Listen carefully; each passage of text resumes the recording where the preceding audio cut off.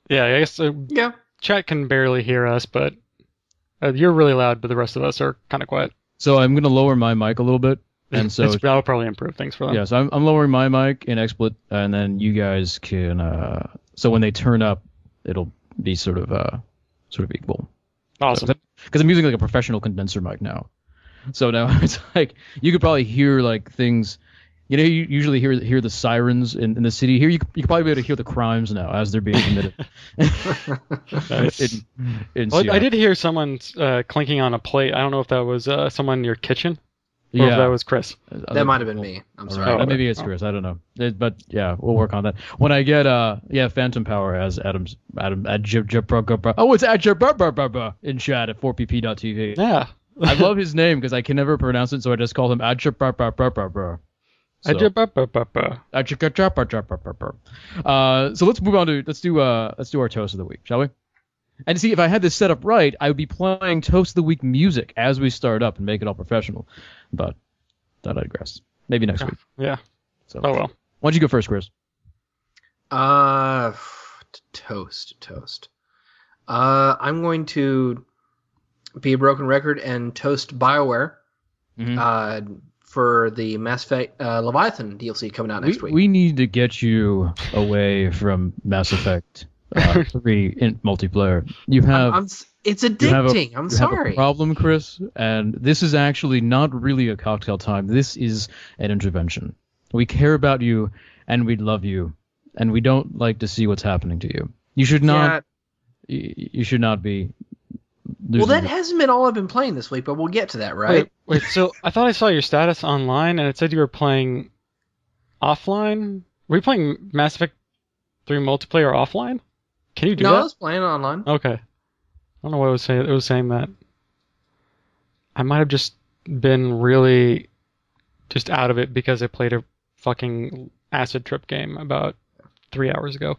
Well, we'll get to that, I'm sure. But yeah, Mass Effect's just been my go-to multiplayer game since March, and that's going to change in a few weeks. So, and I totally respect that, because we all have our go-to multiplayer games. Mine for a very long time was Battlefield 3. I was actually thinking about this earlier today. I haven't played Battlefield 3 in maybe a month and a half. I probably suck so bad now. I don't even want to go back. I'd be embarrassed. I'd be embarrassed because I was doing very well because I was playing all the fucking time, and now I think I just go and people are just like, fucking noob, just get out, just get out, get out. Well, I just got a brand new monitor, and it's actually a 1080p monitor, so I can actually play games full high def now. So I need to play Battlefield soon. So I thought you had oh, you mean for the feed? Well, no, for just playing PC games. Oh, for PC games. Okay. Yes, that's been my issue. I had an old 1680 by 1050, and it started flickering, and I gave up on it. So it's a CRT. You have an old CRT? No, it's an LCD. But at this point, I wish I had my old CRT. I'm still loud. All right, I'm turning down even more for people. Right, now it's fucking pretty far down, so we'll see. But go ahead. My drink this evening is some high fine alcohol. It is a brew that I came across at Walgreens. They were selling 6-packs of Big Flats. Oh God! Brew.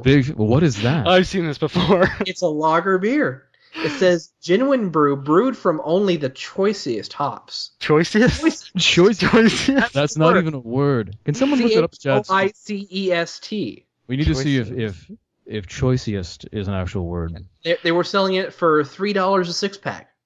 There is a 4-player pot. A 6-pack. Yeah. That's less than PBR.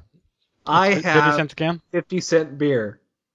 Wow. And I'm going to be drinking that this evening. All right. Well, Yeah. Do you not remember the old 4-player podcast episode called The Big Flat Show? No. Really? Oh man, What was that? it's an obscure one, but it's where they actually bought a. I think it must have been Carlos or someone had brought in a sixer of Big Flats. And let me just Beer remind show. you, Bob, that every 4-player show is obscure. Yes. Or do you mean the internationally popular 4-player episode that Exactly. Let me see, really made the charts? Player... I want to see what episode it was. It's the episode that most people haven't heard. 242. Episode Okay. 242. Apparently, That was wow, that was almost a year ago. Oh, it was in October.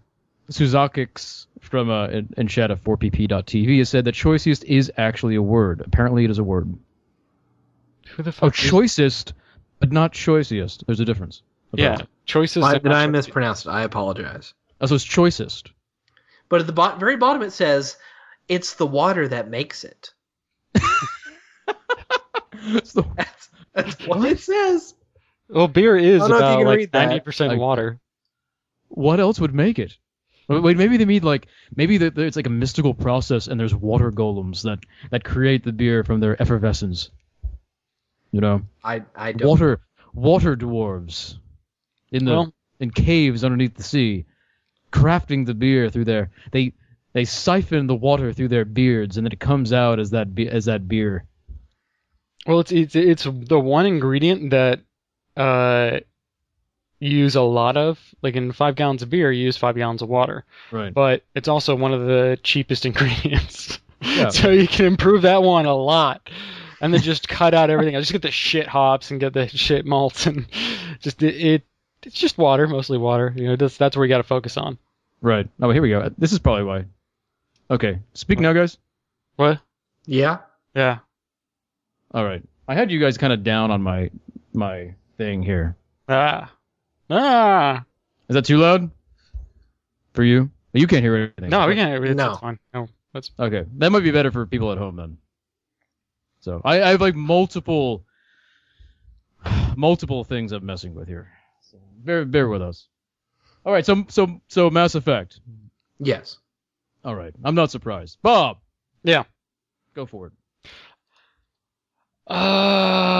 Shit. I'm trying to remember what I've been playing. Well, let me do my shot first. Actually, you know what? It's the same thing. All right, we'll go with that. So my shot is something called Black Death. So Because that's encouraging. yeah. So it's 151 and Jaeger. Oh. Oh God. It's not pleasant. I think I've had this once before. Oh. That sounds But- familiar. Yeah, I know. I think this was one that Tara had made me during one of the shows randomly. But I'm just gonna do equal parts each. Oh God. Does Tara not No, love we didn't you? have 151 at the time. I think she just used vodka. So I've never actually had a genuine one of these. Yeah, yeah. It's complicated. She loves and hates me. She loves to watch me suffer. That's true. Yeah. Well, she sees you as one of her Experiments. like one of her animals that she's, she probably has a whole book devoted to taking notes on you. Well, she is part German. So this explains she could be a space Nazi. A space Nazi. Tara's a space Nazi. Yeah. So this is, oh God, this is, as you can see, this is the Black Death. Oh, okay. It's pretty dark. And this shot goes to, I might be stealing your shot, but, or your toast, the Darksiders 2. Yeah, and I'll go too. Yeah, to Vigil for Darksiders 2 because have you played since we spoke? Yeah, I actually played a bit today. We'll talk about that then. So excellent. So let's do this. Oh God. 1, 2. Open it up, Chris. There you are. Yeah. 3. All right. How was that? Oh. How was that dwarven made beer? I don't think the quality matches the price. Let me put it that way. You think it got ripped off, Chris? Yeah. God, this tastes terrible. Oh. I'll just go with it. Oh, that's gonna suck. Remember, Chris, it's the water that makes it. Check. Yeah, I it is the water that makes it. Oh yeah, I didn't actually say what I was drinking in this glass. This is the infamous golden blonde beer that decided it wanted to visit all over my living room floor. Oh, so that's this is the homebrew that I made a while back. Does it taste like living room floor? I don't think he like sopped it up. I think he just, Shag. No, I there was still beer in the fermenter. So Right. yeah, this was the stuff that wasn't on the floor. I didn't drink the stuff that was on the floor. Well, that's good. Mm. All right. Yeah. So Chris, why don't you go first? Because I want to hear. Oh, what games you played? Well, Mass Effect, obviously. Right. But I also put a lot of time into Metal Gear Solid 4, getting to the fourth act, which I broadcast last night on the feed. Right. And the rest of my time I've been spending with Sleeping Dogs. I actually beat it Thursday night. Uh-huh. Yeah. What was your final view on that? The combat and the missions were satisfying, but the cutscenes and everything that was going on just really wasn't. Really? I wasn't happy with the final product at all. Really? Because I liked the cutscenes a lot. Well, they look good up until like the last quarter of the game, and then they stay the same. They don't build tension or at least add to the moment. I think the story, it fizzles a little bit. It fizzles a lot. Yeah. Sure, you get to do what you would want to do the entire game, but it just it plays and that's it. Game over. Right. And I want something more. I want to know about what's going to happen to the triad, and where's Way going to go from here. But there's nothing for the player then. There's nothing it's after just that. over. DLC. Right. And they announced something like 6 months worth of DLC. Oh God. For this thing. Yeah. That's unfortunate. Yeah, it's a very bad business plan. Yeah. But I don't know. I think the experience up to that point was pretty fantastic. Oh, it's a very fun game. It's a good game. I'm gonna start writing my review probably tomorrow. Excellent. But it's just the final product, the very end of it. It just kinda sucks. That's unfortunate. Well, yeah. I think sucks is maybe a strong word, but I know where you're coming from, and it is sad when projects do have a certain amount of propensity to sort of fizzle out toward the end. Star Wars: Knights of the Old Republic is sort of a prime example of that. I thought, that kind of fizzled out at the end. It seems like they ran out of money. They're running out of time too. It's always the right. Yeah, you have to cut bits of the products as you're getting closer to the deadline. Yeah. Exactly. So, anything else besides that? Other than that, just those 3 games really. I've had Darksiders 2 sitting on my coffee table for like a week. I haven't even unwrapped it.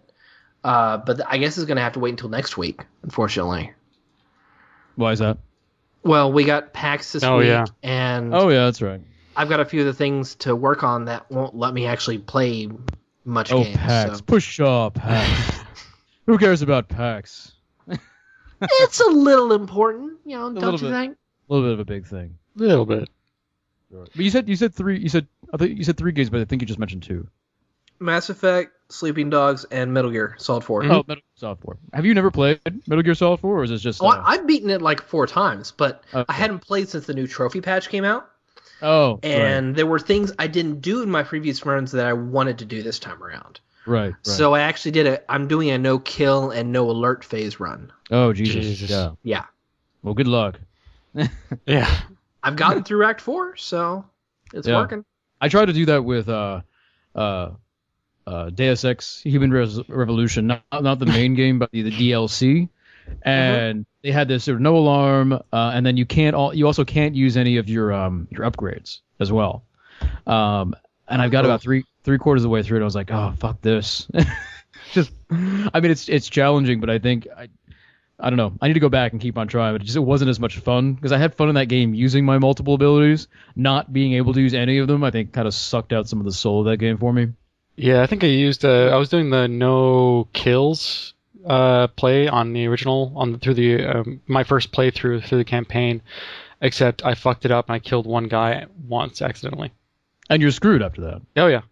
There's like nothing you can do. Yeah. Like you just have to. Well, I mean, it has a good save system, so you can always just go back and. Well, I could have. I was on PC. I could have gone back, but I was just like, fuck it. Yeah. How's real quick? Hey Chad, how's Bob and Chris? Are they louder now? I adjusted a couple of things. They still look like they're coming in not as loud on XSplit, but they're turned up here. So I don't know. I got a little treat for chat. Let me just. I could get into the back end of XSplit. Yeah. Let's see. So, what is this, chat? Do you see that? That is the new live page. I'm actually watching it in widescreen mode. Oh yeah. Yeah, that's pretty cool. Go back and forth between live screen and normal. All right, let me try to do normal view. There's normal view for you. And then if you want to sit back on your couch, then we have widescreen. Yeah, and then what's this? The too bright for you? Too bright for you? Oh, fuck! Lights out, bitch. And that's all saved via cookies. So whenever you go back to it, it remembers your stuff. It remembers your preferences. Remembers your preferences. You see, you're that good, Bob. Yes. You're that good. I better be. I've been fucking doing this for 10 years. Jesus Christ. Oh, man. So all right. So let's talk about Yeah, I know Bob and Chris are low. I don't know what it is. I have to get into the back end of XSplit and work on stuff. This is maybe setting this stuff, 20 minutes, setting it up 20 minutes before going on wasn't the best idea, but we'll work with it. It'll sound great on YouTube when it hits YouTube. So in a month. Yeah. We're a little behind from working on the new site. But Yes. let's talk about Darksiders, because that's kind of the big game that's out right now. And I've played about 8 hours of it so far in a couple of days. How much have you played, Bob? An hour. An hour of it? Yeah. I've been fucking busy this entire weekend. I've been really because last week I just worked on the site and was catching up with work because that was my first week back from work or back to work. This weekend I've just been catching up a lot of errands and chores and bullshit. I did broadcast a little bit yesterday. Mm-hmm. Well, I broadcasted today. Did we broadcast on? We broadcasted Thursday. Thursday night was when I broadcasted. But yeah, I've just been so busy that I really haven't had too much time to dedicate to like any kind of big games, especially like Darksiders. I didn't want to get into Darksiders 2 because it takes so much time. It's one of those games that's it's going to be more than like a 20-hour experience. It's like a 30 something hour experience. Yeah, and it's certainly not. I'll tell you one thing. It's certainly not a time sink. It's really pretty fantastic. I mean, I think I described it as Todd McFarlane does Zelda. Yeah. It has those qualities of adventure. Has great dungeons. Has a really good loot and RPG system. It's kind of like, if World of Warcraft was really interesting. If it actually had a good story. If it had a good story. Well, it's the problem with World of Warcraft. There's a lot of story there, but it's just not told well. Well, no, it's just like blocks and blocks of text. Yeah, that's how it was told in the first one, and they got better at it by having cutscenes and whatnot later on. But still, it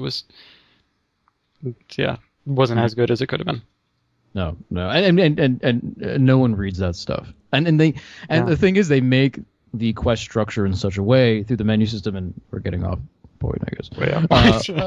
But they make the quest system and the menu system, the quest structure put together in such a way that it's very easy just to pass up this stuff. You just keep on hitting a button and you fly right through the menus and you turn in your quest. And it's also like with the pickup group system. Like if you go into a random dungeon with a random group, people want to get through there as fast as fucking possible because they've done it like 20 or 30 or fucking 400 times before. Right. And even though it's your first time, you're gonna get rushed the fuck through. Yeah. So you're not going to see all the content and like see all the get all the dialogues and all that stuff because people want to get through it and get done real quickly. But people don't want to bother because they just want to get to that high level and then just the rating thing, But anyway, Darksiders 2. Yeah.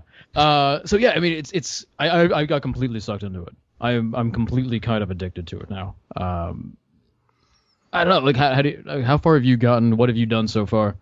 I've gotten past the intro sequence. I am now going towards the cauldron. That's the word for it. It is called a cauldron. Yes. The first part of the forge. Mm-hmm. Yeah. Nice. That's basically you probably get there in about like 45 minutes to an hour. It's not that long. And really, you can be in this game with like I think it was hour 3 and it was still kind of showing me how to do stuff because there was a lot of things I was looking at on my menu system and on my HUD that weren't explained. I was getting pissed off. I'm like, well, what does this stuff do? And there's no manual. The manual is just this little leaflet that just kind of shows the controls, and that's about it. And I was getting very frustrated that these things weren't being explained. And it was like hour 2, maybe 2.5 hours, and they finally got to kind of explaining the rest of like what I was looking at. So like the wrath system or that kind of stuff. Yeah.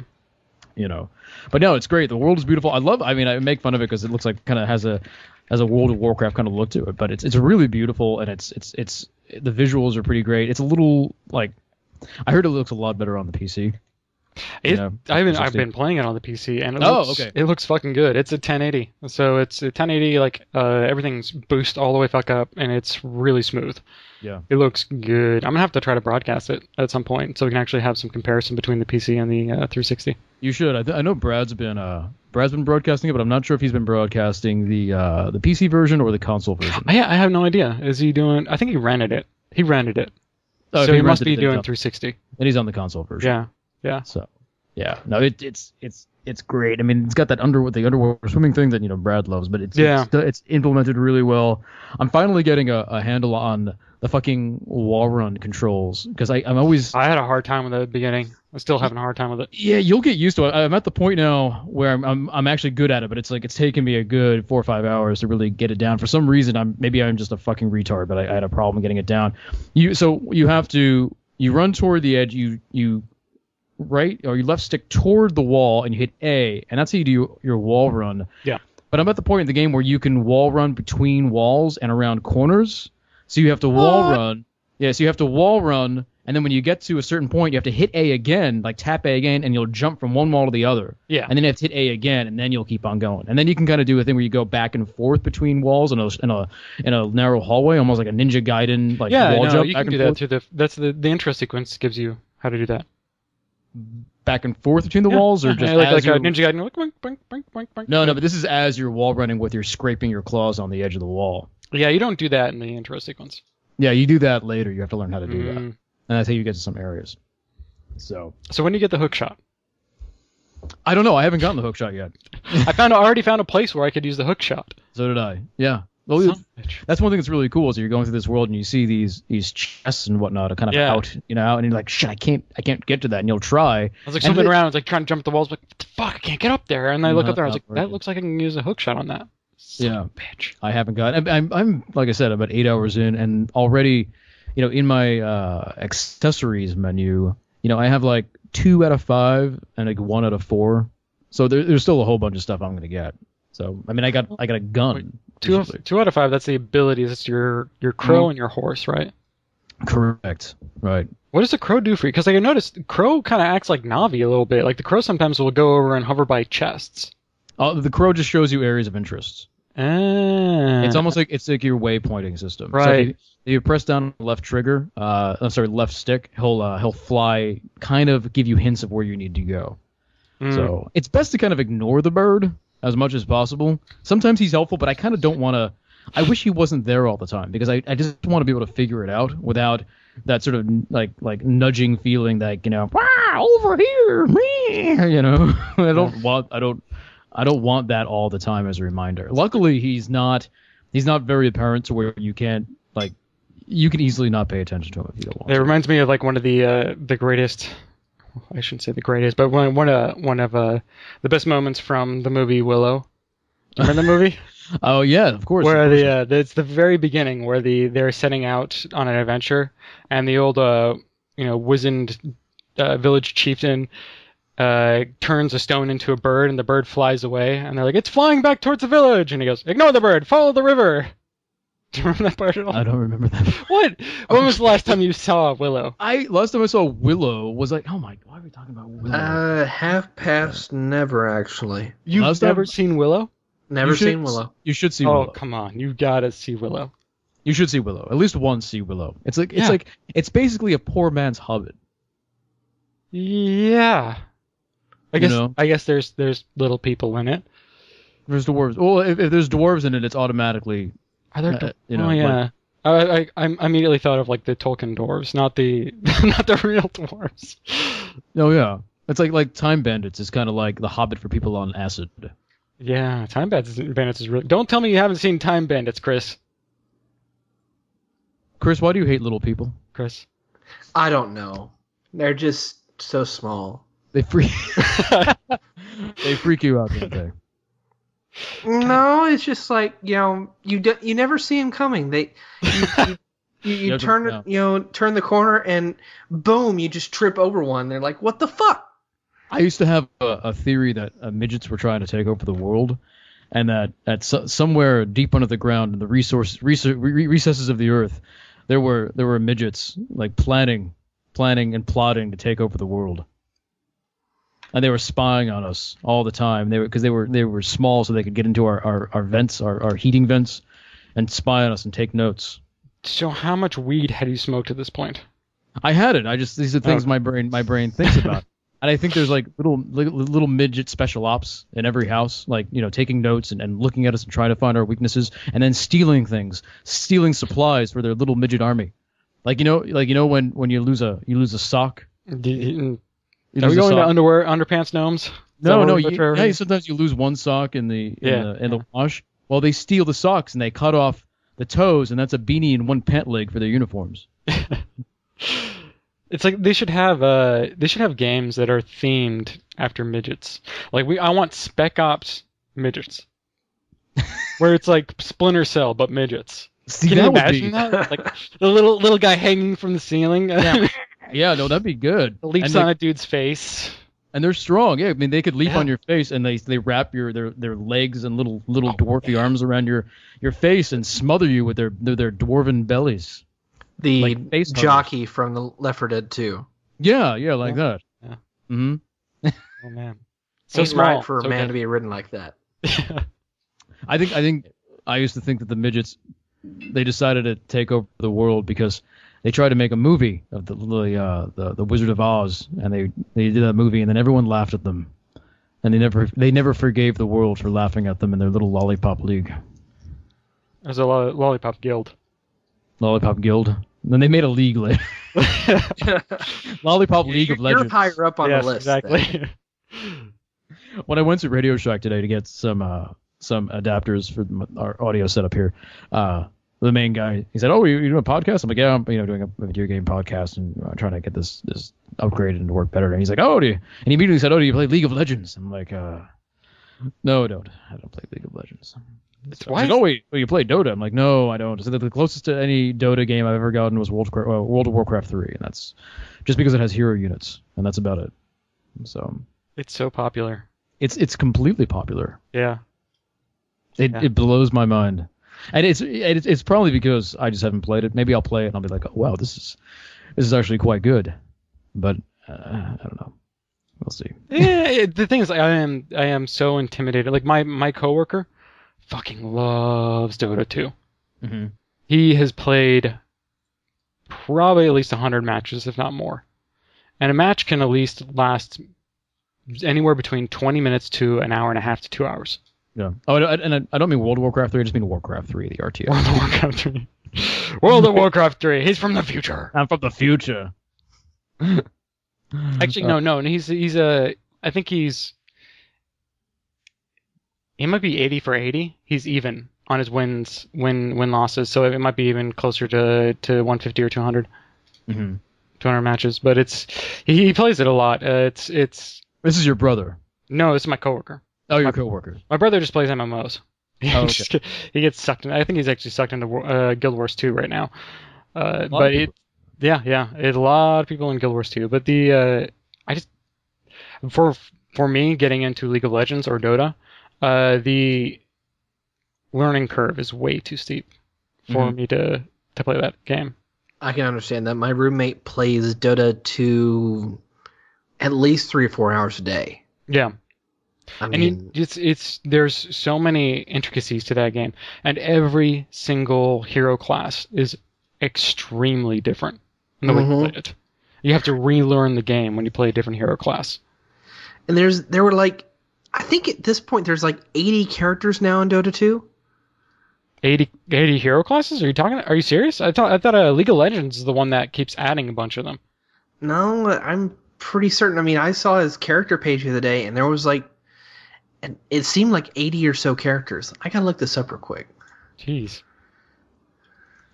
Well, you don't have to relearn the game, but you have to relearn the classes and the builds and how you do things in order. Like, Runic is a big fan of the MOBAs. Is that what it is?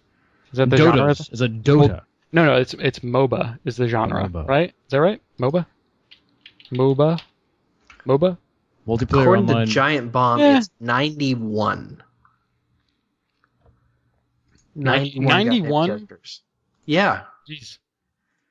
That's a lot of characters. That's crazy. Yeah. And they all have their specific abilities and all that stuff. Yeah, there's different builds, there's different abilities you can, and then you have to know the strategies for them, and that's a lot of, it's crazy. Like I could do it, but the thing is, like, I would never do anything else. That's what it would boils down to. We don't want that to happen. No, you wouldn't have a new website. I would be balding, fat, and alone playing Dota 2 or LoL. Right. Yeah. I could stream it non-stop. That's it. That's all you would do. Yeah. You would just be streaming it. Every once in a while, we'll just kick the feed to you and then take it over whenever we want to. Yeah, and I've all my hair's fallen out. I'm just been fat, and I've got like a pony keg is just hoisted up next to me. It's constantly feeding me beer. I got a catheter in. I like that. Pony kegs. Do you not? No, I don't. I'm sorry. You never heard of the term? No. Really? A pony keg is just a small keg. It's only about maybe 3-4 liters, or like 2 to 4 gallons. According 5 gallons to would be a Google pony keg. calculator, 1 pony keg equals 29 liters. Is it that big? I was like, I didn't think pony kegs were that big. I thought they were half kegs. It's a quarter barrel. Yeah, there you go. Contains approximately 7.75 U.S. gallons. That's pretty big. Serves roughly 82 12-ounce cups. Yeah, I'm used to corny kegs or homebrew kegs, which are 5 gallons. Jesus. Yeah, pony kegs. See, I'm not a big beer person, so the whole keg thing doesn't. I've got a mini. You know. I don't know what to call it. It's a gallon and a half. It's kind of like a big plastic bottle. But it's for homebrewing. You can fill the bottle with the beer, prime it, cap it, and then just let it sit in the. It's a twist-on cap. And you just let that sit for a while, it'll carbonate, and then there's a tap that goes on it, and it actually has little legs on it, so you can put it on sideways, and it's it's probably like a 14-inch diameter, or 14-inch diameter, 14 to 16 inch. So it'll fit right in your fridge. So you can set it on its side and just shove it in your fridge, and there's a tap on the front of it. You put a little CO2 charge in the tap. So whenever you pull the tap, CO2 will fill into the keg, and then it'll push the beer out. So you can have like a mini keg system that's just in your fridge. Interesting. It's fucking awesome. I got this about a month ago, and I've been using it since then. Oh, so you already have this is where this came from. I got a mini keg in my fridge. I mean, if you're already going to that trouble, why don't you just build a kegerator? Because it costs probably on the order of several $100s, where this only cost me like $50. Really? Yeah. Good God. Here I am sipping my. No, it didn't even cost me that much. It cost me less than that because the plastic bottles themselves are like $8, and the CO2 charges are like maybe 50 cents each, and the tap itself might be $10-15 total. So it's pretty damn cheap. Jeez. Yeah, and then you keep reusing it. So you make beer, you put it in there. You make beer, you put it in there. I've gotten my beer down to probably about between 50 and 70 cents a bottle. That's pretty cheap. That's basically the same price that Chris is drinking right now for his it's swill. Basically, but no, this is way better. Yeah, I'm saying Chris paid that for his swill. Yeah, but does the water make it? Huh? Bob makes it. I make it, yeah. And Bob is mostly water, so technically, true. Without water, Bob would be nothing. I would be a desiccated husk of a human being. He'd be a husk, like an undead rogue, like the guy in Darksiders 2. Yes, exactly. Yes, he is an undead rogue. He looks exactly like an undead rogue. It's a dual-wielding undead rogue. Well, undead rogues in World of Warcraft do dual wield. Yes, true. They use daggers. Those are what was the spec? Execution or assassination? Combat. He was a combat rogue. Yes, why do I fucking know this? Because you played, like me, you played way too much. Too many MMOs. I do miss. I'll tell you what. I do miss. I do kind of miss the World of Warcraft arena matches. Those were really fun. Yeah. Like territorial arena matches and stuff like that. You might like. I think Guild Wars 2 has a bit of the arena matches too. So that was kind of a big thing about it. That's the thing. I have not. I've seen Guild Wars 2 a little bit. I don't know much about it. Like, what is? Do either of you know what the main attraction is, or maybe chat does? Like, I played original Guild Wars. I don't know about 2. No, but 2's supposedly a completely new ball game. Like, what is making Guild Wars 2 sort of be such a big thing? What's the allure of it? Does anyone know? Is it not like turn-based like combat with cooldowns? Is it more of an action-oriented combat system? Because It's always been action-oriented. Yeah, but I mean, like in the first one, it was like you clicked your mouse. You know what I mean? Like, so Funik is just saying at 4pp.tv, Guild Wars is not the normal MMORPG. I mean, Guild Wars, the original first one, was not a standard RPG either. Right. Well, Well, actually, it sounds you can dodge. ignorant. Oh wow, so it's much more action based than the original one was. Yeah, it's supposed to be more action oriented this time. That's kind of cool. Mm-hmm. Well, forgive me if this sounds ignorant, but I've always thought the main allure of Guild Wars was the fact that it was a World of Warcraft experience without a subscription issue. Not really. The original Guild Wars was what it was is basically it had everything was instanced. Oh, I found the problem, guys. Hold on.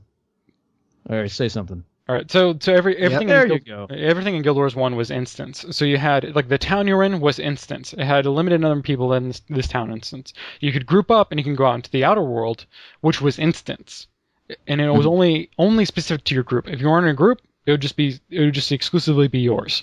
Mm-hmm. So there's no open world aspect of Guild Wars 1. Like you never were in an area with just random people. You were always in a group. Right. Like they were always these sectioned off instance section, like little areas that you could run through and do either, quests in there or there'd be little like kind of dungeons that you would do. Guild Wars 2, I don't really know too much about it. I'm assuming they do a lot of instancing as well, same with the Guild Wars 1. Here's my question. Mm-hmm. Here's my question. Do I need to click the fucking mouse to move around, or can I just move around? In the first one, you could move around using the keyboard. No, you couldn't. The first one was a mouse click based. No, you could use the keyboard. No, you couldn't. I played it recently. Listen, I don't need no lip from you. So. You probably clicked, but you can't. I tried and I couldn't. I was like, I have to click around with my mouse. This fucking sucks. No, yeah. Primarily, you could. I think maybe the first iteration of it was mostly click and move. But the first one, I believe, if it wasn't within the first expansion, it was in at least in the next ones where you can move around with your WASD. Well, fuck. Yeah. Yeah, but a lot of it is like you could get through. I think there was only maybe 20 levels in the first Guild Wars, so you could go from 120 within just a day or two. Really? If you knew what you're doing, you could go through there really quickly. And the PvP was the attraction of Guild Wars. Yeah. Like you would go into a guild and you would fight in the arenas or different matches, and you'd have different rankings. You could actually go watch previous matches recorded through the Guild Wars client, so you could watch guilds fight each other. Oh, that's cool. You can watch it live, and you can also watch it pre-recorded as well. So it was much more like these kind of MOBAs that people are using these days, like League of Legends or Dota. But it was very, very incredibly focused on PvP and which classes you had and which builds you had, and composition of groups really dictated how well you would do in battle. Like It wasn't super focused on, I need to grind to get this gear set or whatever like that. I mean, it was relatively easy to get geared up and ready for PvP. It's just there was like a lot of like, you need to buy all these expansions so you can actually get these classes and these abilities, because these are what you need in order to be competitive. Right. Which is sort of the model they had, because there's no subscription. So they really just had the importance of buying the expansions, because that was the only way they'd make more money. Right. Well, then also once you get into sort of the MLG stuff, I mean, then you have sponsors and backers and all that kind of stuff. I mean, there was a lot of money in that. I'm kind of surprised Guild Wars 2 didn't go to the free-to-play route, because of the model they had. Guild Wars 2, it did. Isn't it free to play? No. Guild Wars 2 is not free to play. Yeah. Really? I don't think it was. No, it's not. Really? But like the Guild Wars, what they did is like basically for every new expansion, they made the previous games cheaper. we know it doesn't have a subscription free, but you have to purchase it.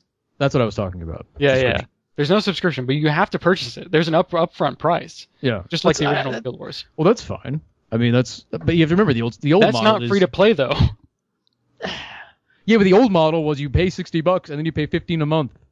And then you get 1 month free. That's the standard model. I mean, Guild Wars is the only MMO that I know of that has this model where you pay once and that's it. Free to play means you never have to pay.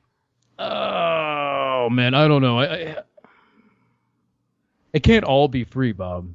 What are you like 99 cent? Take a shower, you hippie. Get a job. But it's like you socialist. Free to play games, you buy, or you don't even do anything. You just download them and play them, and then you can actually buy items in the shop, and you can buy items in the game to either increase your progression rate or improve your gear. No, you've already shown your true nature. I picture you're like little. What is that little bastard or little orphan Annie? No, little kid, little orphan. It's a. Can I have some more? Yeah. Oliver. You're like Oliver, but you're standing there with your laptop with your disc tray open. More, please. Can I have some more? Can I have some more? More? That's Blizzard. That's Activision going more. Fucking orphans. I know. But yeah, no, it's. I wouldn't call them necessarily free to play games because it's not the same model as every other fucking free to play game out there. No, that's true. I mean, but see, there has to be a difference between like a free to play Facebook game, where you're just kind of clicking around in your browser, and then a full like release title like Guild Wars 2. I mean, I think for a full release title of Guild Wars 2, you should be expected to have to at least pay some sort of entry fee to sort of start up. Okay, well, what about like Tribes Ascension? There's that RuneScape. What else? Tribes Ascent. EverQuest 2. EverQuest 2 you had to pay for. No, you don't. But you had to originally, but it's free to play now. I know, but you had to pay $60 to begin with. So now you can just download EverQuest 2, like just off the bat. Well, anyone can. Doesn't matter if they paid it previously or not. Right. Like it's free to play. Completely free to play. Completely free. There's no intro fee. Yeah. Oh wait. So Guild Wars is kind of free to play. How about that? Let's do that. It's free to continue to play. free to continue to play. Let's go there. That's free to C to P. Does that work for us? Right. I like that. Free to C to P. Free to C to P. That's easy. It rolls right off the tongue. FTPAP. It does free roll. To play after purchase. Oh, but also, I mean, think about how games are nowadays. Like Dark Souls or Demon Souls that have a multiplayer component to them, but there's that initial investment. So aren't most games sort of like that now? Isn't technically Battlefield 3 fee to C to P? Fee to C to P. Fee to C to P. Fee to C to P. Yes. Fetus alcohol syndrome. Fetal alcohol. So it's a lot of them follow that same model, which is why I think Guild Wars was such a big attraction for a lot of people. Right. So it's you buy the game once. It's a video game. You buy it and then you can play online. Hey, it works like every other fucking video game you play. It makes people happy. Yeah. So yeah, like it's definitely the same model as we've had for generations. Mm-hmm. But yeah, it's aside from like it's weird where it takes that MMO structure, but makes it that free to C2P model. And I think the only way they can do that is because it's instance, and they don't have to have massive servers. Yeah, and they've been. I mean, Guild Wars 2. This has been in development for a very long time, and they've been talking about this for a very long time. I remember reading the first articles about when they announced Guild Wars 2, and there was a big article in PC Gamer. This is probably about 6 years ago, 5 or 6 years ago. And they had announced that they were ceasing support of Guild Wars 1 and ceasing expansions. Because there was like going to be expansions that were going to come out for Guild Wars 1, and that was all canceled. And all of the resources were going toward Guild Wars 2. And then it was like, we're doing something new and different, and it's going to be good. Believe me, it's going to be good. And that was 6 years ago. Now we're finally... now it's finally released. So that's a pretty long development time, and they've been at every convention we've been with some pretty huge booths. I think we're At least I'm silent on the feed. You shouldn't be silent on the feed. Oh, never mind. I'm actually really quiet. All right, I can actually hear myself. It's just incredibly quiet. So yeah, it's interesting because they've been talking about this game for a long fucking time, and finally it's out. I've actually I was watching Sci-Fi play a bit. My brother got into the beta and was playing it for quite some time, and he's going to be doing kind of like he's going to be the canary in the mines for me. So he's going to go out there, play a little bit, see if it's fun, and then come back, and then I'll probably end up picking it up sometime. Right. You got quiet because XSplit actually keeps lowering its volume by itself. You have your PC is possessed. I'm sorry, but you have a ghost. I look, it just went down. Yeah, see, possession. I'm by itself. What the fuck?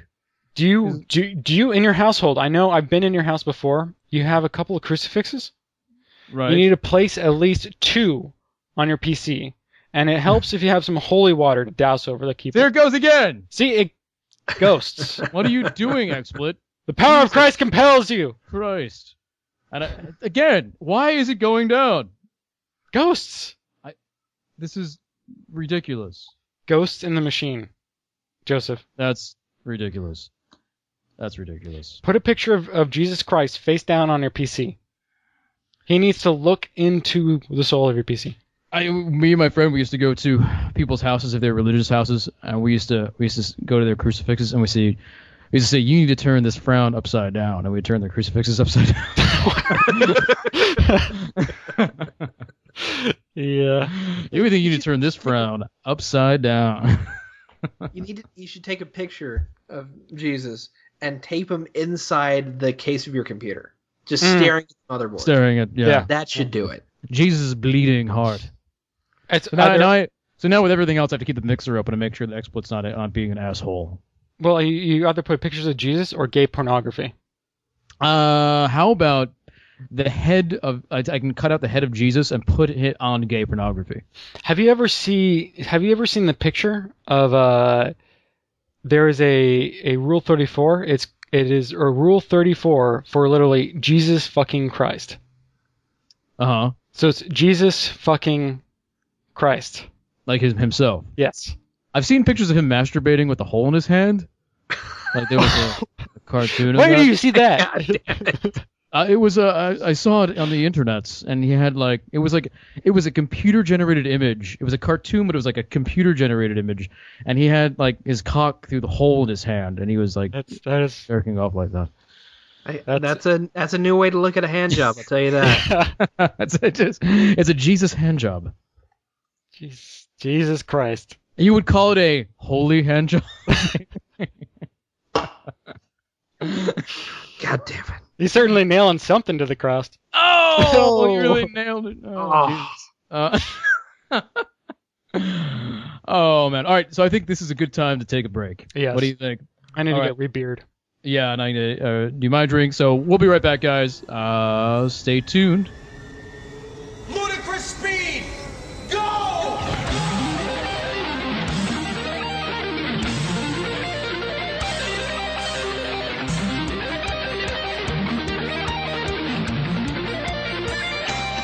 So there's music, but you guys can't hear. I can hear. See, Well, actually, I'm on the feed. this is Mighty Morphin Power Rangers music. Mighty Morphin Power Rangers? Mighty Morphin Power Rangers. They mope around. Mighty Morphin Power Rangers. They're very sad. Oh, it stopped for some reason. There we go. And it gets... God damn you, XSplit. Mighty Moping. They're very sad. They mope around in their little tights. The music is there to give it irony. Yeah. I think Carlos just texted me. What I don't know. What in the world does Carlos want? That's booty call. Oh, of course. Oh, jeez. Yeah. So naturally he texts you. Well, yeah. Booty call. Right. Yeah. It's Carlos. What do you expect? You know? Yeah. So here's what the past couple of podcasts, cocktail times. I said, hey, get Carlos on. I haven't seen Carlos in a while. See what he's doing. And he's been in Detroit apparently. Detroit. I thought he was in Denver. Oh, Denver. He's in Denver. He's like, Okay. oh, well, I'm in Denver, bro, and drunk. Yeah. He He had an adventure in the Denver airport where he decided to get drunk before getting on the plane. And he was bar hopping. He's bar hopping at the airport. At the airport. Well, there's probably let's think about this. There's probably one bar per terminal. So he's probably just going from terminal to terminal, you know. Yeah. Different bars. Probably. There's not that. You don't have to walk that far. You don't. It's like it's about maybe 50 feet. That has to be the worst bar hopping experience ever because it's like it's expensive and it's depressing and it's watered down. It's like horrible. Let's go to the most horrible bars we can and get watered down drinks. I get on planes quite a bit, probably more than most people do. Not business people, but normal people. You know, 'cause conventions and going places and stuff. Yeah. And I love drinking Bloody Marys when I travel. You know, on airplanes and in the airports. For some reason, it just really works for me. And like airport Bloody Marys, it's always like really shitty. It's like the worst Bloody Mary mix you can possibly have. They throw like a week-old piece of fucking celery in there. You know, it's all limp, and it's all limp and like brownish on the very edges of it, and it's $14.50. Oh fuck. Yeah. You know, last time I had a Bloody Mary in a fucking airport, it was something like $14. That is stupid. Really? For this shitty, and I can get one of the best Bloody Marys in Washington State down here at a breakfast place called Lola's on 2nd Avenue in downtown Seattle. When anyone comes for PAX and has some money to spend, go down to Lola's on 2nd Avenue in Seattle for a great breakfast. But they have really good, some of the best Bloody Marys I've ever had for like $10. I'll be there You Thursday will be afternoon. You know, we could get afternoon Bloody Marys downtown. I would love to go get that. We still have to go pick our media badges though. Are you gonna go pick it up on Thursday? I might as well. You have me on Thursday. Mm-hmm. So I think we should just get them and get it done with. Yeah. Because everyone else is getting in fuck you late on different nights. And then there's going to be a mad rush on like Friday morning and Saturday morning where people will need to get their badges. And I don't want to be part of that. No. Oh God. I did that. I did a Saturday morning badge rush at PAX East this year. And God, I was sitting in the line. So I had gotten into Boston around probably must have been like 4 o'clock. 4 or 5 o'clock. Mm-hmm. We rushed down to the convention center. We get there at 7 o'clock. Mm-hmm. And we go in there, we're like, okay, God, we can get our badges. This is a Thursday afternoon or evening. And they're like, well, no, you can't get your badges now. We're closed. We were open until like 6 o'clock. This was an hour later than we were supposed to be. Oh, Jesus. It's like, well, fuck. It's already like 7 or 8 o'clock then. And it's, well, shit. So I'm going to have to go get up early in the morning. Actually, we stayed with a community member. Who did you stay with? Super Steve. Super Steve. Who's Super Steve? Super Steve. Super Steve. I don't think he's in the community anymore. I think he's left us. Around. He just lurks. Super Steve's around. The tall motherfucker. He is fucking tall. Okay, so this is the guy that cosplays as Slender Man during PAX East. Okay, I saw pictures. Yeah. One standing like 2 feet above Brad. That's Super Steve. I could probably like give him head standing straight up. Yes, you probably could. Not that I would, and not that I want to. I'm just saying, reference. I could probably do that. Being paid enough, maybe. Money's always big enough donation to 4-Player Podcast. Big enough donation to 4-Player Podcast from Joseph to the Cocktail Christ Foundation. Certainly cock in there, but I ended up Super Steve ended up staying at the hotel that's attached to the convention center. Okay. Which we were so grateful for. He offered us, David and I ended up staying with him in his hotel, and we got up early in that morning, about 7 o'clock, went over to the convention center to go pick up our badges, and we were in the media line, and the media line for Friday morning fucking sucks. Oh yeah. It's really bad. It's really long. So David and I managed to cut in the line without even knowing it. Oh really? Because the end of the line so there was a bunch of roped off area, but we didn't know was that at the end of the roped off area there was actually a corridor, like a gap. Right. that were supposed to allow people to move through, and then the line started on beyond that and went further down the hallway. Oh, geez, yeah. So we didn't know the line went down the hallway, so we ended up just going straight like from the gap to the end of the roped section, and we started talking to the guys in front of us like we knew them, but we didn't. It was just like basically like, oh yeah, no, how you doing? We're working for this alley, blah blah blah. But the people behind us thought we were with them, so we just decided to play along with it. Oh, so there you go. Yeah. We didn't realize we cut a line until later when someone else tried to get in behind us and they're like, no, the line's back that way. We're like, fuck, the line's back that way. And you don't look back. Don't look back. We're just gonna pretend like we belong here. Fuck this. You look and you see this line going all the way out. Yeah, yeah. It was the setting sun. Oh, it fucking went back so far, and it still took us about 40 minutes to get our badge. Oh Jesus. We got in just as the doors were opening at 9:00. Oh my God. And the craziest thing is like ahead of us, probably about like maybe 20 people. You know how the line wraps around? Like it's like on the other side of the rope. There's these kids that must have been 18. Like they were working for their high school. You know, what do they call the video, audio video. Audio video, yeah, I know. Audio production. Yeah, they must have gotten a badge on that. Like they were so young looking. Oh, they had media badges from their high school. Yeah, we were looking at them like, are we in the are we in the right line? Like, right? Because like Destructoid was right in front of us. So it's like Destructoid, and then these high school kids. And these high school kids were like, audio visual. Is this the AV club? Like, why are we? Are we in the right? Do we need to be in the line that's on the other side? Like, what's going on? How does an AV club get media passes? I don't know. We ended up talking to another guy that was from another high school AV club, and it was just like, how? Yeah. What? But yeah, we ended up meeting them again later, the AV club kids, in the media room. Like we were sitting down in the meeting room, and David had gotten our laptops down. We were like starting to work on our articles, and the AV, because the at PAX, usually at PAX in the media room, for most people who don't know, there's actually a bunch of, at least on PAX East, there was a bunch of dog carriers stacked on top of each other. Did they have this at PAX Prime? I don't think so. So these were basically like lockers that you could use. Oh, yeah, they didn't have this at PAX Prime. Yeah. So these were dog carriers that they had rented. So there's some big-ass dog carriers, like big, Mastiff-sized dog carriers. Right. And each one has a lock on there.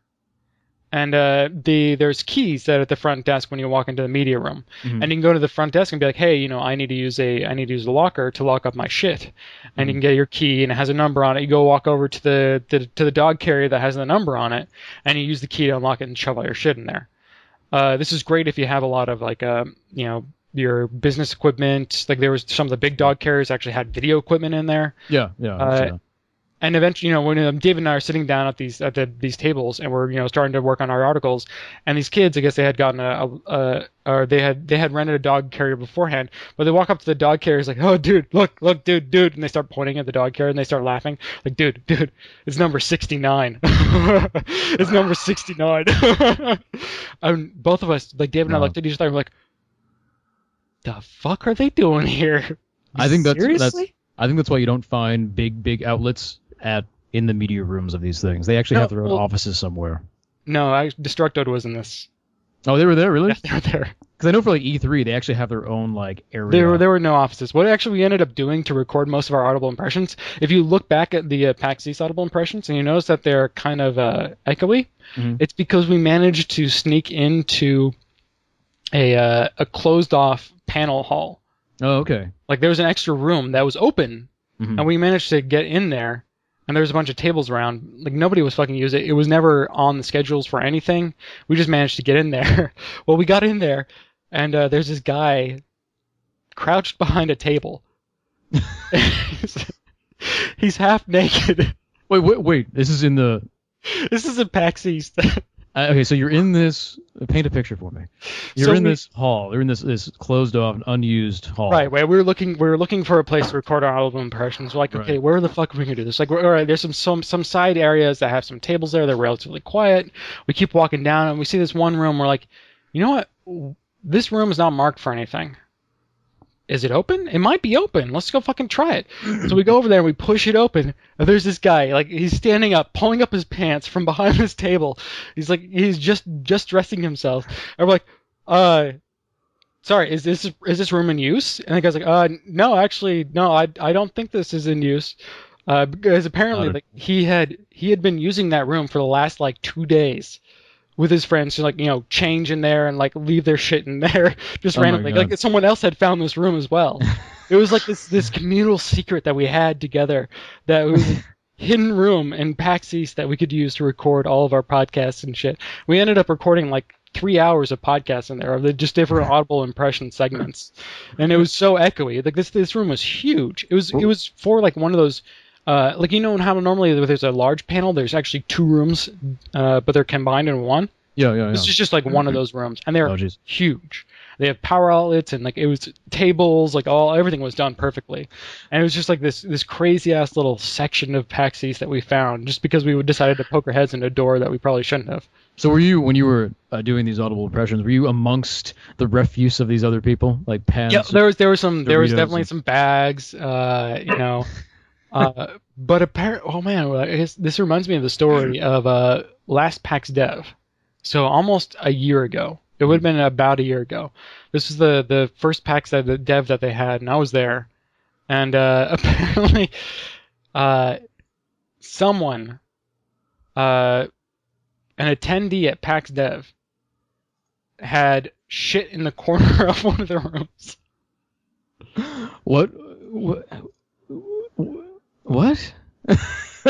So they found the people that came in, the enforcers came in, and they were ready to shut down stuff and then cleaning stuff up, and they noticed this pile of shit in one corner. And like, where the fuck did that come from? And in the other corner, there's another gentleman who's passed out with his pants halfway up. Like, the exertion of the shit had taken so much out of him that he could only move about 30 feet before passing out. And that man's name is Carlos the Stout. Exactly. But we know what you did, Carlos. Carlos was at PAX Prime last year, wasn't he? Yes, he was actually. Yeah. See, the pieces of the puzzle are starting to fit. It's all falling together. They are. So see, you normally wouldn't expect at something like PAX or PAX Dev for someone to shit in the corner. No, but an attendee. But here's the thing though, like, I would expect it more at PAX Prime than I would at PAX Dev, because PAX Dev is supposed to be professionals. Well, yeah, in PAX Dev you pay at least $200 to $300 to get in. Well, that's the thing. He couldn't afford a hotel with a bathroom after paying for the ticket price, so he had to shit in the corner. True. So, what is 10D? What is 10D? 10D? What? You said 10D.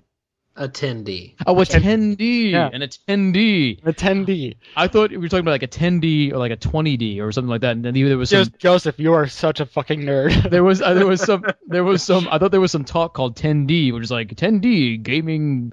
You know, because no. Warhammer uses like a 10 percentile system, so I thought maybe it was something about... He rolled for initiative and got a crit. That's why he could shit in the corner. If he had to shit in the corner, he couldn't... He lost his saving throw. Exactly. That's why he ended up in the other corner. Jesus Christ. You find yourself... See, I just showed how much of a fucking nerd I am. What's a 10D? So during the break, actually... so this is kind of awesome. I don't know. Oh, that's nice. Let me see. I can't actually see myself. It's just like floating slowly. So Tara actually got me this really nice little sake set. Oh, it's very nice. She does so love you. This is great. So this is it's like a lot of Asian paintings. So it's actually ink drawn. Like, so it's you got the ink draws. There's one like you can see the strokes for the ships on the ocean. Oh yeah. Like it's all done in like just ink and painting, like a brush. So that's nice. It's fucking awesome. It's handmade. It's gorgeous. No, it's not handmade. Like, we got it from like Japantown or something. So I ended up picking up some sake sometime. Ooh, there we go. Oh, very nice. Can't see how full it is. It's clear. It's too dark. It looks bright from my side, but it's really dark. It's the water that makes it. It's the water. It's the water. The water. Have you finished one of those yet? No, I'm down about here. Go finish it. Come on, just chug it. Just do it. Yeah. Come on. If you finish it, I'll tell you about some horrible, horrible stories I had in Japan. Oh, see, there you go. You can pass that up. If we miss out on stories, everyone's gonna hate you, Chris. Yes. They're all good enough for you. Okay, I'll do this for chat. Do it for Chad. Chad, this is for you. Just remember the water. It's the water that makes It's the water that makes it. It's the water. Hail Mary, full of grace, the Lord with me. Holy hand jobs of Calcutta. Is it really that bad? I can't imagine it being that. I can't imagine it being that bad. I can imagine it being more like just shitty, This is but not water. 50-cent beer. This is nickel man. beer. You might have to. I'm sorry, but you might have to check a bag so you can bring some of this to Seattle. Yeah, I kind of want to. Yeah. Maybe we can find some in Seattle. No, I don't think you can. Big Flats? Where the fuck are you gonna find in Seattle? I don't know. But Is Big this a Flat Texas- established 1901. I call horse shit because no beer this shitty can last over 100 years. Jesus. Oh. It was made about 100 years ago. That's it. That's the thing. That's Yeah. the only. They only made one 6-pack. They made one batch and they're desperately trying to sell it. That's why Yeah, it's 50 cents. That's right. They're just trying to get rid of it. Yeah, and they had Never modern again. canning technology back in 100 years ago. Right. Never again. Oh, So Bob, now you owe us a story.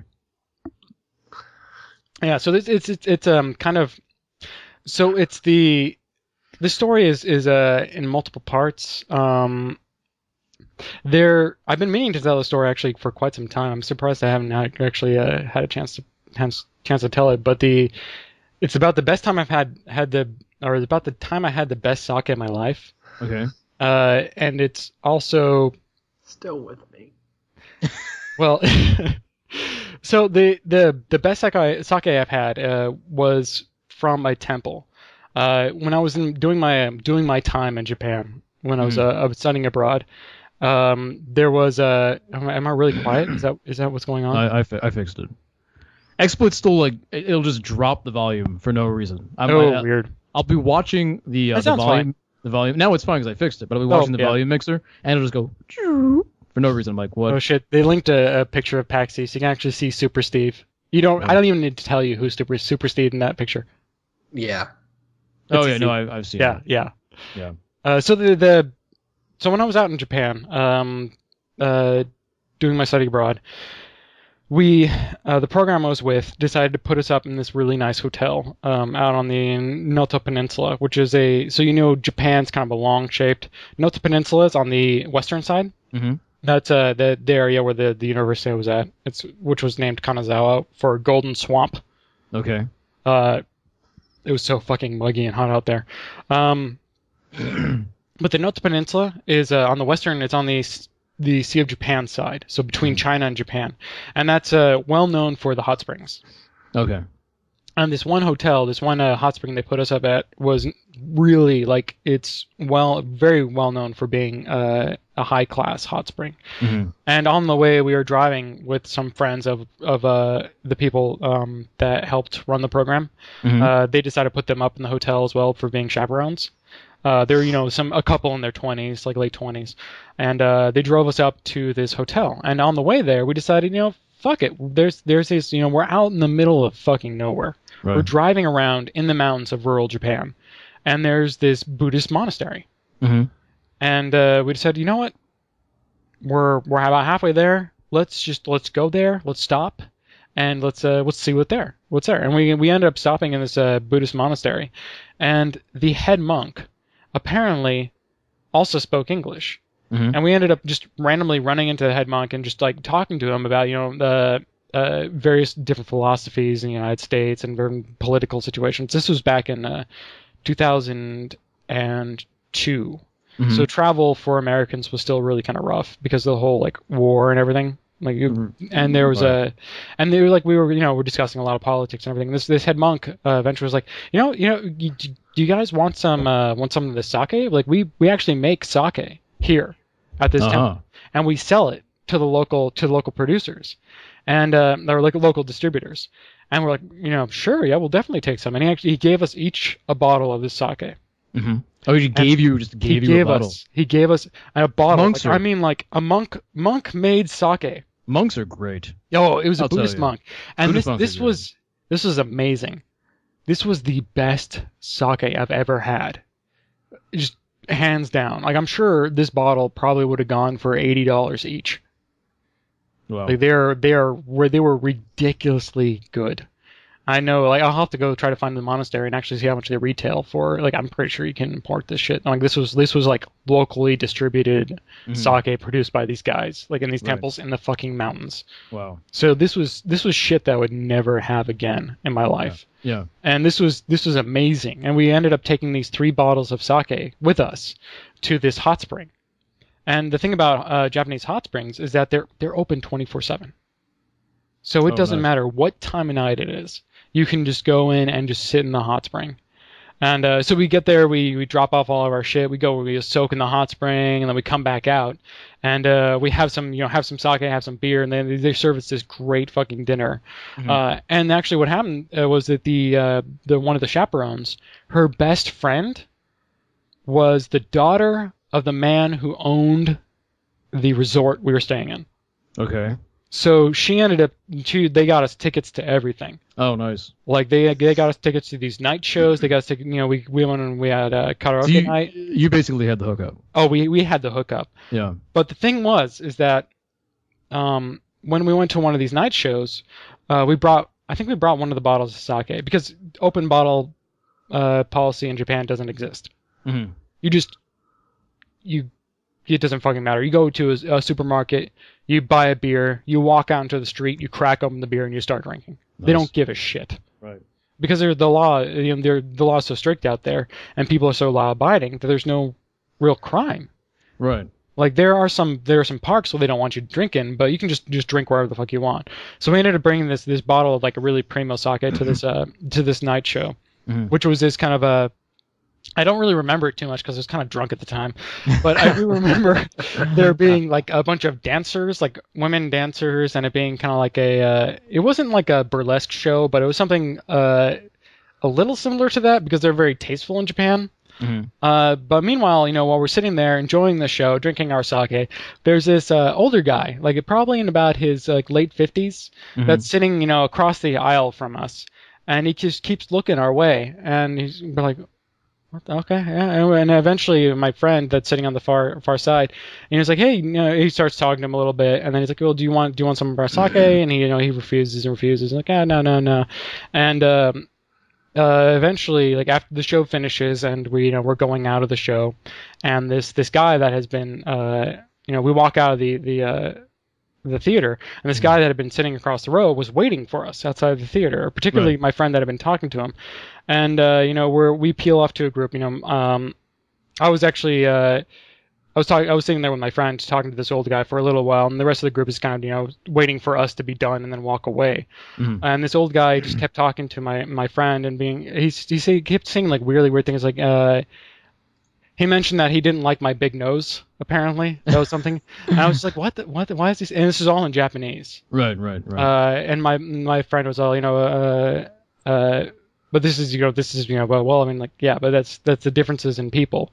Of course, this is all in Japanese. So from what I know from playing Yakuza, is that you were getting ready to have a big street brawl. Apparently, but that's what happens in Hong Kong. Yeah. Apparently. Well, actually, I'll tell you what happens. So eventually I was like, this guy is a crazy old Japanese guy. This is stupid. I'm just going to walk away. But my friend there was talking to him for maybe about another minute.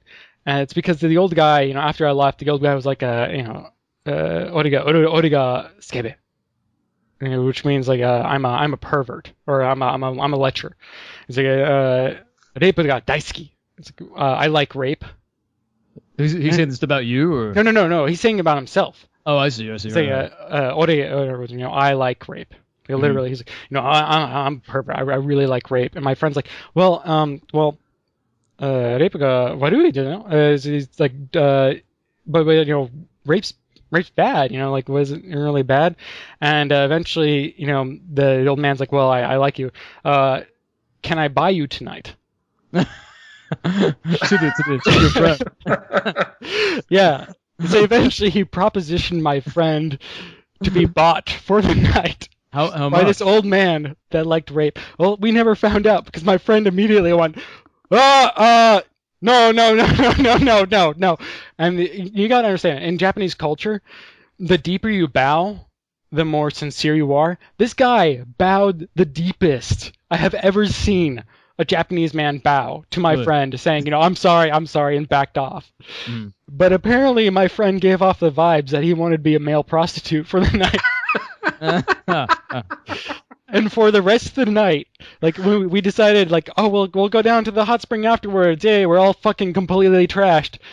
For the rest of the night, because my friend told me immediately afterward what happened. I would, be sitting in the hot spring, and I'd look over to the door and go like, "Is that your friend?" And he'd look over there just like terrified, like, "What the fuck? Don't fucking joke about that." You see, I almost think like if you're in that situation, you at least want to know what he's offering. Like I want to know I want to know what he thinks I'm worth. Yeah. Would I be insulted? Yeah. Well, Or would I be pleasantly surprised? Like, oh well, that's very nice, very kind of you, but If you you ask him like, well, ikura desu ka? Like, how much? Like, yeah, I would totally want to know. He might give you a number, which is like, I would probably say somewhere around several $100s to $1,000. Right, but like that's the amount this guy would be paying because he is a salary man. Oh, he's a salary guy. Yeah, he's an old salary man. So he's been in the company for a long time. And he's built up a bunch of money, enough so that he's propositioning young foreign males to have sex with him at these hot springs. So I'm assuming he's probably can pay top dollar for this. So do you think are Japanese prone to haggle? Could you probably drive him up? You probably could. I'm sure if he asked like how much, and he's like no, he probably would boost the price up a bit. Because at least if you say how much. You have that's signaling that you have at least some interest in that. That's the danger in that. But my interest would be just to know how much he'd offer. I wouldn't go. I'd want to know, what he was offering me. I'm not interested in you boning me, but let's talk numbers. Let's talk numbers. Yeah, I'm not really gonna follow through, but let's say I would. Joseph, you're such a tease. You're such a cock tease. You're breaking the old man's hearts of Japan. I would break every old man's heart. Every old man heart. I'm gonna go to Japan and break every old salaried man's heart. You should. Prying into their cocktails on their $80 socks. You just gotta find the old men that claim they are perverts and they like to rape people. Oh God! They offer them. Oh, never mind. I thought it was a. I was lagging. Second. No, I'm okay now. I wonder if that happens a lot in Japan. I mean, because it's a fairly sexually repressed society. Kinda. Like the thing is, like, all right. So it's the thing about the culture is that it's weird. It's kind of difficult to explain. So they have. It goes way back. They don't have a word for love. Mm-hmm. They have a word for love. It's I, but it more closely resembles infatuation. Oh, I see. That explains a lot about Japanese culture. Yes. So they do not have the Western civilization definition of love in their words. They just have infatuation. Call it. They call it love. They call it labu in Japan because they don't have a word for it. They have infatuation. They have I, and they'll try to use it in the same way. They actually use ski, which is like, or daisuki, to say I love to kind of convey the same meaning, but traditionally they did not have that westernized, romanticized version of love. It's all but infatuation they do, which really kind of explains the whole idol thing. Yeah, daisuki does it means really like. Daisuki means big like, literally. Right. Big Like, which is actually the failed sister show of Big Love, which is on Indeed. Big Like. That big fat bastard's all right. Yes.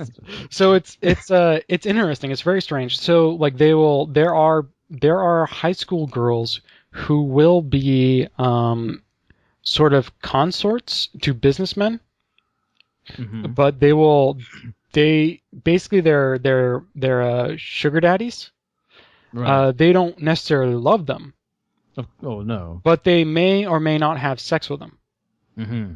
And it's the same thing with a geisha. Geishas were not prostitutes in the traditional sense. It's more of an escort type of thing. They were an escort, but if they liked you enough, they would have sex with you. You did not pay them for sex.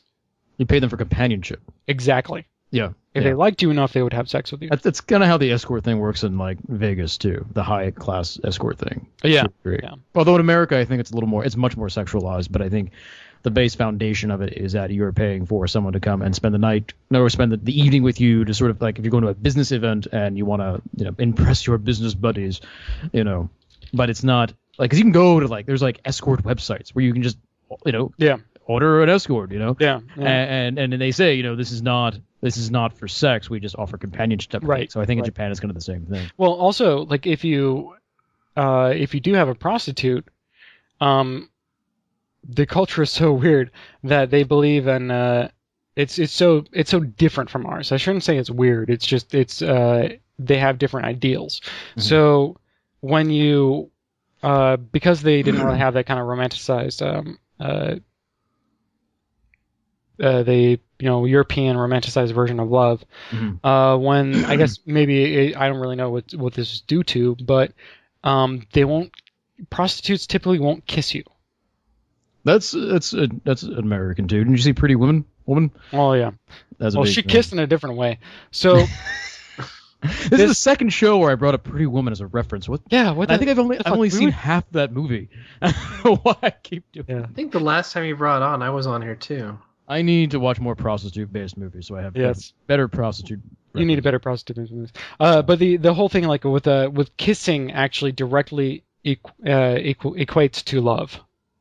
I see. So you don't kiss someone unless you love them, but you'll have sex with them because you have that that lust kind of thing. Right. But you won't actually kiss them because you don't love them. Mm-hmm. Okay. It's weird. I still can't even explain it. I've studied Japanese for fucking 8 years. Or 10. But I mean that to me makes a lot of sense. To where kissing is more of a personal type of thing. Yeah. Whereas you can sort of disassociate yourself from something like hard fucking. Right. Yeah. You just have no emotion at all, just more hatred in your face while you're doing it. What? Well, you don't always have to fuck her hard. Yeah, it's true. Sometimes that's not the right thing to do. The right thing to do. That being said, you've always been a rebel, Joseph. I've always been a rebel. That is true. I'm a rebel, Dottie, a loner. Anyway, and I imagine this is one of your Japanese stories. Oh man, yeah. Japan stories. We have, yeah. How long were you there? 6 or 7 months. Okay. But it's a culture that works hard and plays hard. You mentioned that, like when you talked about the drunken salarymen stumbling home at night every night. That surprised me because I didn't think, for some reason, I thought Japanese would be more reserved than that. Well, okay, this is after 2 beers. Oh, okay. They don't have the they don't typically have the tolerance, but it's a. Yeah, if you drink a lot, you're going to build the tolerance regardless. So there are the Japanese salaryman that buy the 5-liter. I was telling you about the 5-liter bottles of whiskey. I wonder if I can find the pictures I had of that. I don't know. 5-liter bottles of whiskey. Yeah, I had a whole Twitter. What's that goddamn picture site? Imgur? No, goddamn Photobucket or you modern internet Flickr? Flickr. That's it. Flickr. Oh god, I don't use Flickr anymore. I know, it's old. It's old. But apparently I had one for a long time. With your Japanese, with your pictures from your Japan trip on it. Yes. That'd be cool. Yes. Let me see if it's on in my.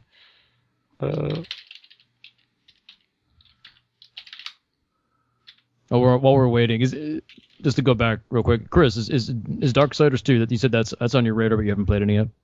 Yeah, it's right in the next room. I just haven't gotten around to it. Yeah, I highly recommend it. I think you'd really love it. I'm going to. I haven't gotten around to it. I think I said I tweeted out like Darksiders 2 reminds me of why I love video games. That sense of adventure and wonderment and discovery. Let's see it. I found my pictures from Japan. This is great. I don't even so there's a couple. There's a gallery here. I don't know. Is this public or not? I don't know if we can pull them up. If you can throw it in chat, maybe you can throw it in chat.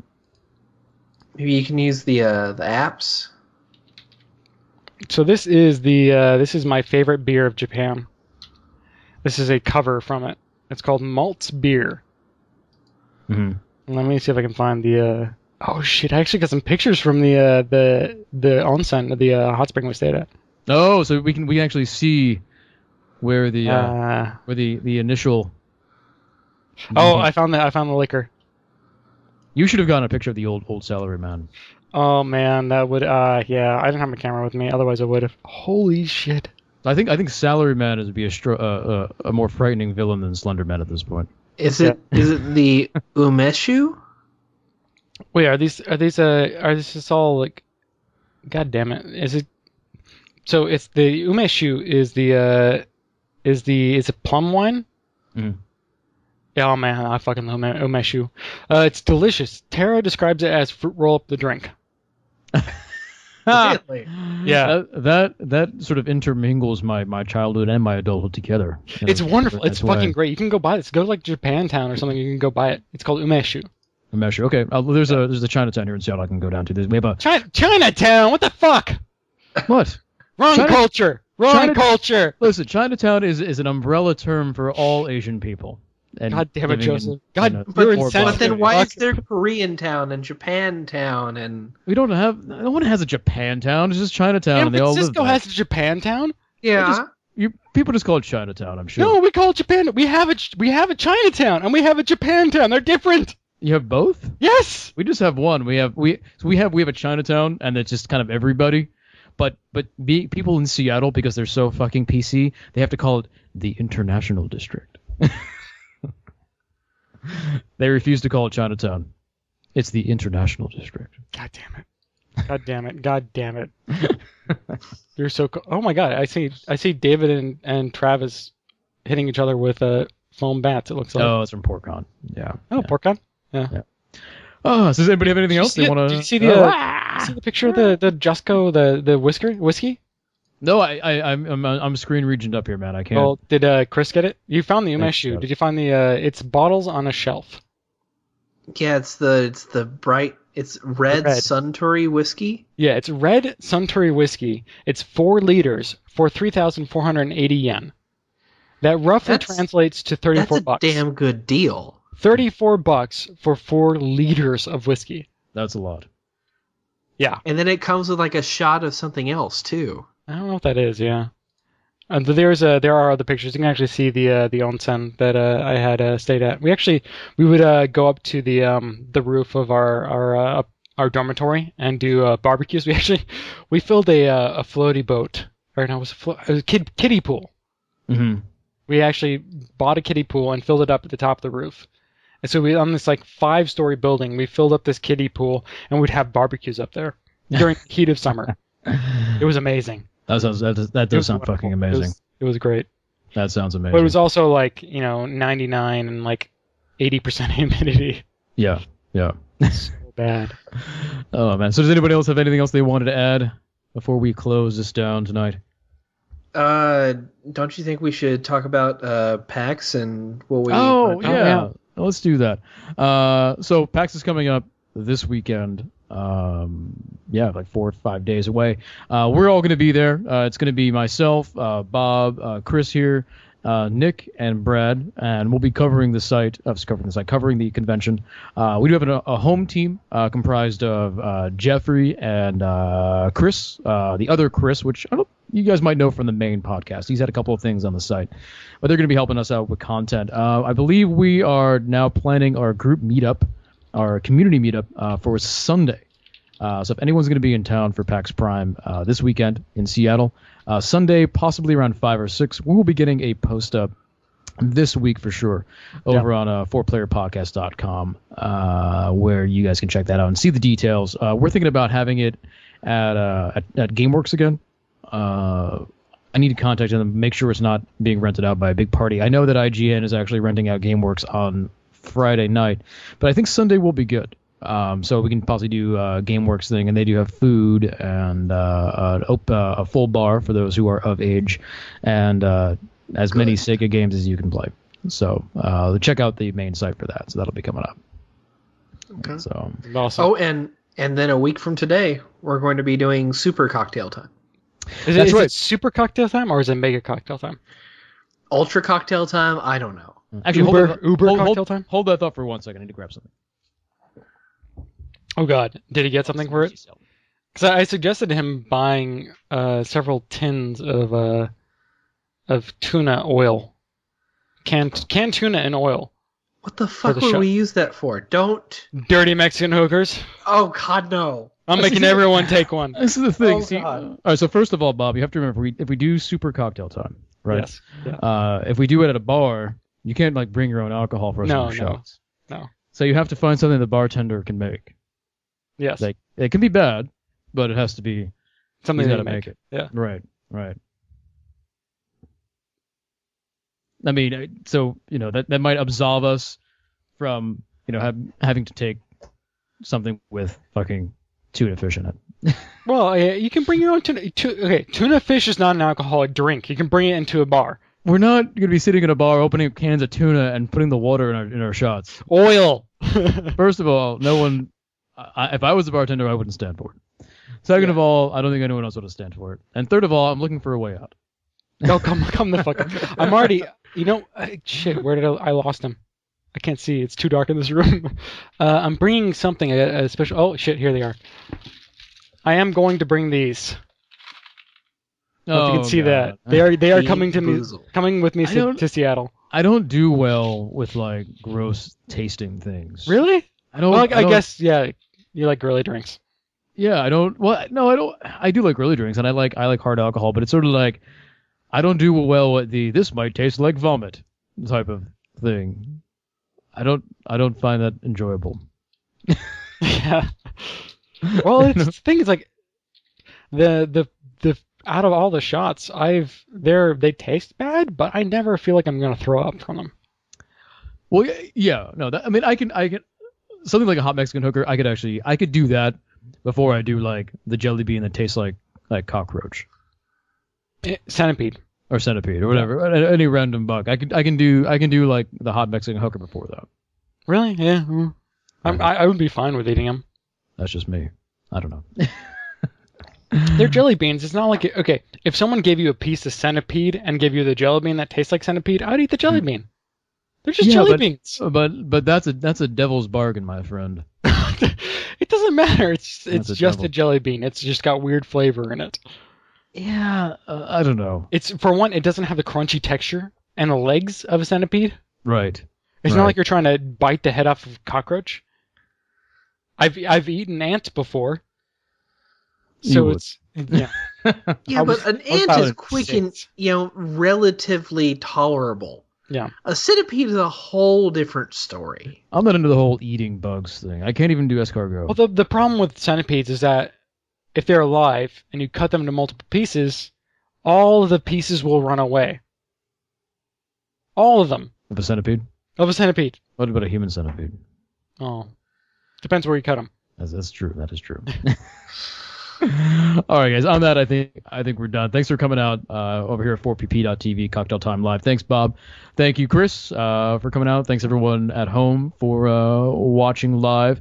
Make sure you check out the main website, 4playerpodcast.com. And next week is PAX, so keep that in mind and keep looking at the forums for that community meetup on Sunday. Don't All forget right. to subscribe. And don't forget to subscribe. Subscribe to us. Subscribe. It's a good thing. It helps us out quite a bit. So, all right, guys. And of course, XSplit's doing its thing because Obviously. I'm gonna kill myself. I swear to God. Exactly. It's the worst thing in the world. I don't know. All right, guys. Later. Good night. Ludicrous speed!